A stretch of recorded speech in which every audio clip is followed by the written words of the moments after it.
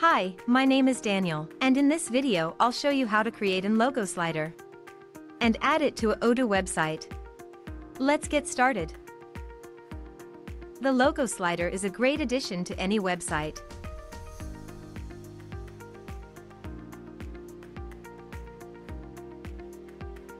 To start, enter Common Ninja website. Choose your widget from our large collection of widgets. And once you've entered the widget page, click on the Create button to enter the editor.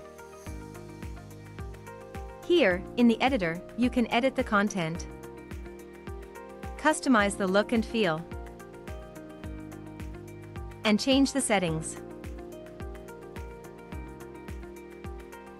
When you're done, click the Save Changes button to save your work. If you don't have an account on Common Ninja yet, you'll have to register first. When you're ready to add the widget to your website, go back to the dashboard.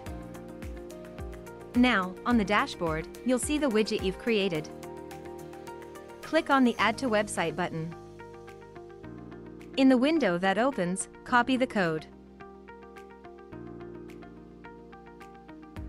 and close the window. Remember, you can always return to the widget and keep on editing it. Now, let's head to the Odoo editor. In the Odoo editor, on the right menu, select the Embed Code block. Drag and place it in your page. Now, click on the block you've added to your page.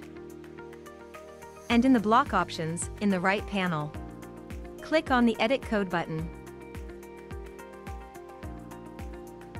Now, simply paste the widget code you've copied before into the HTML window. Click on Save to close the code window. And click on the Save button at the top right corner. And that's it. Now, the logo slider will show on your website.